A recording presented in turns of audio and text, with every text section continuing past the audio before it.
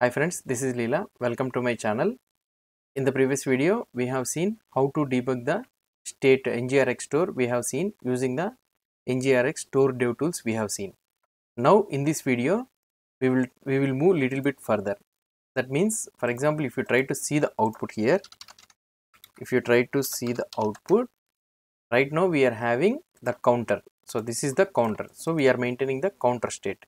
There is nothing but the counter.state.ts. So here we are maintaining here the counter state.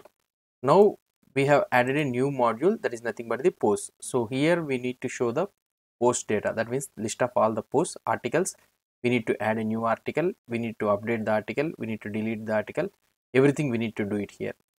That means we need to maintain a state for this post data also. How we can maintain the store? How we can maintain the state? Already we have a counter state. So writing here directly post here, will it be feasible? So it doesn't look nice. Why? Because this interface is meant for only the counter means for this module only. So whatever the module, it may be counter, it may be auth module, or it may be contact, or anything, any module. So products module or category module, whatever the module it may be. So that module has a separate state. That is nothing but the counter state. Now we need to maintain. So now here we are having the post state, and in this post also we need to have a separate state. But we have already learned that for every application there need to be only one state. One state should be there only for the one store should be there only for the application. But here we are already having the state, and for the post state how we can maintain. So let's try to see in this video. Now here if I try to see, if I here in the presentation, now here if you see the presentation, here the current state of our application. So right now the application current state, so what is the state we are having of our application is the counter state only. So the counter state is having counter, that is one having two properties, that is counter value and the channel name. So this is the state right now, the application what it is having right now. Now next what we need to do is we need to add the post state also. So how we can add? So now how the post state will look like. So the post state should will look like right now, up to now the post, it will be having the list of posts. Okay, just like the counter, how it is having the counter, the same scenario it will be having the post, and in this one it will be having the post list. Of this post list it will be having the ID, title, description. So it will be having a array of the posts. So this is the post state right now what we have planned. So right now we need to maintain the post. Now how we can maintain the post here? So now we already know that the counter state and the post state. So these are the two states we need to maintain in application. As we already know that each application has only one state. So how we can maintain the state? Here if you go, application should have only one state. So what can we do? We will be creating one main state, that is nothing but the app state. So this is the application state, one main state, and we will inherit this counter state and the post state into this app state, so that we will be using this app state only. So if we are using this app state means nothing but indirectly we are using the counter state and post state. Everything will be accessible here. So now we need to have one app state, and the counter state and post state will inherit into this one. So this is the parent state. So this is the single app state, and these are all the so divided into the separate thing. Now we need to create the counter state is already created. We need to create the post state, and we need to create another app state, so that we need to inherit everything into this one. So this is the logic how we need to maintain. Now here if you see here, so we need to combine this post data and also this counter data.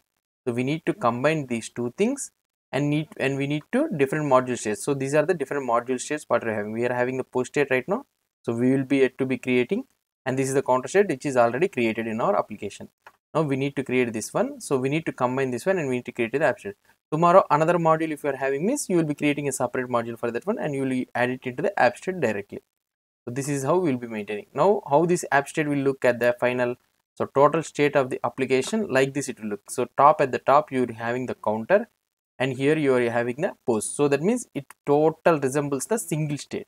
So this is one feature. What we can say is this is one feature, and here in the posts also you can say this is also, you can say it as a one feature. Tomorrow another one comes, you can keep the comment, you can go on. category comes, you can give the category. Same scenario, how you will be maintaining the same scenario, you will maintaining like this. Okay, so now we have divided this one and we have maintained the single state, one single state of the application. So this is how we will be maintaining single state of application. So what we have did, so we have took the two counter state and the post state. These are the two different states, modules, feature modules, what we can say, and we are combining into a single state, that is app state. And now the total state app state will look like this. And now how we can define. Okay, so through the coding type, how we can do. So here is the counter. So this is the counter state, how you are having export interface counter state, we are having like this, counter number, channel name, string here having. Now here this is the post state. So how we will be defining the post state, export interface post state. So why we will be having here, we are having the post list, that is array of posts. So now we have created an interface for the post. Okay, so that it will be very easy, type strong typing. And now we are down, we have kept posts of array of post here. So this is how we will be maintaining the post state. So this is a post state and here is the counter state, and this post is nothing but the key of this post. Okay, or post list, you can maintain whatever the name you want, you can keep it. And here you will come the array of posts. Okay, and this is the counter state and the post state. And main the app state, how it will look here, this is the app state. App state, how it is looking is export interface app state, and it will be having two things, counter and the post. So this is the app state. So this is the app state you will be having, you will be having like this. And this app state you will reference wherever the components you want, or you are referring, you can refer it, refer this app state directly. Okay, so this is how we will be maintaining the post data. Okay, we will be creating the post data another state, so that we will be combining all the states into a single state. Okay, so this is how. So say now we are having the counter state and the post state, and we are creating one new state, that is app state, which inherits the counter state and the post state. And another one, tomorrow another state comes, so the everything comes into the app state. And here this is how the state will look like. So total state app state will look like. And here this is how we will be implementing the state in the logic form in the Ngrx.